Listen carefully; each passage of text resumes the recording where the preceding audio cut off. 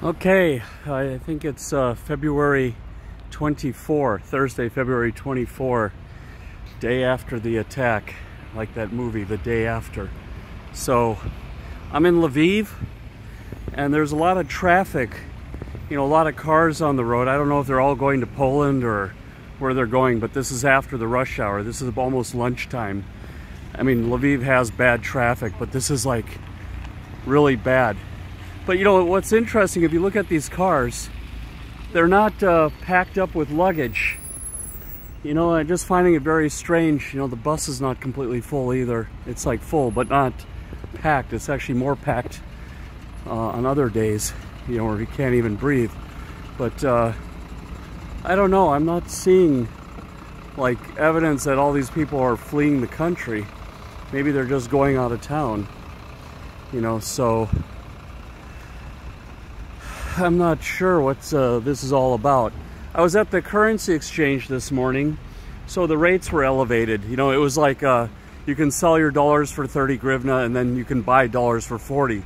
But everybody I was watching in line was selling dollars and euros for local currency.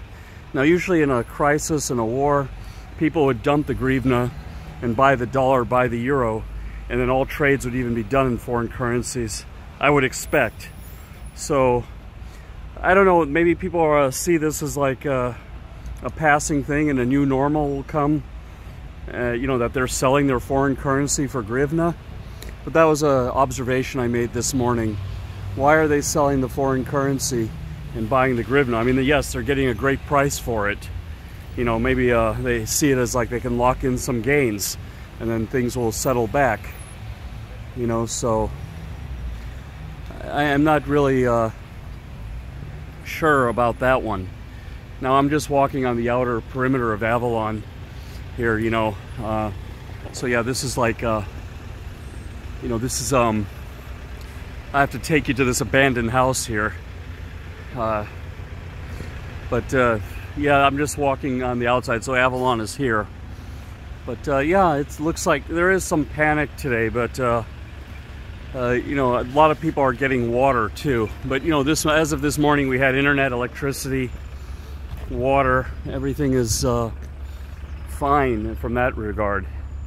There was some air raid sirens this morning. They weren't even that loud. I had to actually listen for them. I got a message. Someone told me on the phone, "Can you hear the air raid sirens?" I had to open the window to listen for them. But now this house wasn't done by the Russians. This house was always this is on the back of Avalon. It's an abandoned house. It was always a piece of crap, to be honest with you. So, maybe, I don't know. Yeah, so this is just the area around Avalon, but I think this will eventually become an apartment building. I'm not sure what this building is, but you always see kids here. It could be an orphanage or something. I'm not sure what this is, or if it's a playground or what is. But you see kids playing here sometimes.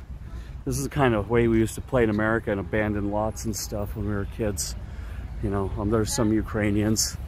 Yeah, so yeah, they're waving and everything. That's cool. So yeah, you gotta keep your head up and smile, in situations like this, because there's nothing much you can do. I mean, I don't understand the panic. I mean, best thing to do is wait 24 hours. Now, everybody's gonna be rushing the border, and they'll be stuck in some camps, and the conditions would be a lot worse than if you just stayed put. I don't see this like a wide-scale occupation. Russia doesn't have the manpower for that. I see them doing like some bombing and some shock and awe, and then I think we'll get to a new normal of some kind. But everything is functioning. But yeah, so yeah, this is the back road to Avalon. There's like a place with storage units back down there. I'll go down here, and then I'll pause the film. I want to show you some of the other houses. So yeah, this is this place where you always see the kids. It's kind of beat up and run down. They took away some trees here. A lot of the trees here have disease. A lot of the other people in Avalon were pretty upset why are they removing the trees, but it's actually just the management. A lot of the trees here got sick. So, yeah, this all looks like crap here. We really need to use our community money to clean up this place. You know, be more like Europe. You know, everything looks like it's been bombed. You know, so yeah, this looks nice on this side of Avalon, but this is like the back way to Avalon. That's my building there. Have bad light right now. I'm just gonna go on pause and I'll come back. I want to show you another house in the neighborhood. So this is the shopping center I showed you in the last video from far away. You know, so they have Arson, Foxtrot, which is like electronic stores, Jisk, which is like a mini IKEA, and then they have a place you can buy nuts, and they have like a pharmacy in there and a place for pet food and a small currency exchange that actually takes Norwegian kroner. So it's been very helpful. And then this is the Nova Posta. This is like a private postal company. There's Ukraine Post and Nova Posta.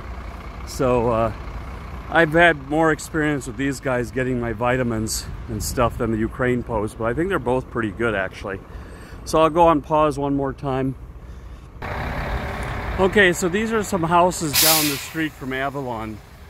I don't know, they seem a little spooky, like haunted houses, you know, but it's actually interesting. I mean, these lands are right off of a roundabout, so I suspect these are probably some very old people that don't want to sell out, and you know, their kids are waiting for them to pass, and then they will accept an offer, or maybe even they'll develop some property here. I don't know, but it's yeah. And then up straight ahead is an auto garage and a restaurant called The Garage. That's a Globus project. I think it's called Globus Washington or something like that. George Washington or something, because that is like George Washington Street over there, interestingly enough. So this house here is one of my favorites, Zelena 172, because they have chickens. You know, they have real live chickens here. You know, I think there's some more here. You know, they got their laundry going on. You know, it looks like these people can't be bothered, but you know, you gotta love these chickens. So yeah, I would make one more stop at the currency exchange just to get some little footage there on the way back. So let me find the crosswalk. Here it is. They're not very easy to find sometimes, but okay, so now you see life in Ukraine. Okay, so yeah, there is a run on the banks. People are lining up for the ATMs. But what I want to show you is more interesting is the exchange rates. So yeah, it looks like the rates were 30 for $1, now they dropped back to 28. The euro was at 33 and now down to 31.50 and 45, but it was 30 but now they're selling the currencies at a very high price. But I see most people are actually selling their dollars and selling their euros and buying the hryvnias. But yeah, I'm always here all the time at this exchange, and this is my usual shopping center. You know, Arson, and I buy my nuts here.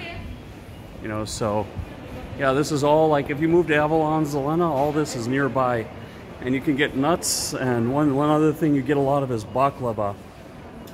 Hey, this is the guy who sells me the nuts. Hello. So, and then upstairs is like, yeah, Foxtrot, Jisk, and there's a store called Watson's.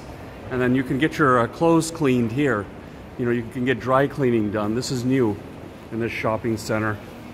Well, okay, so this is all I got for today. I'll maybe make some more videos more often if anyone is interested.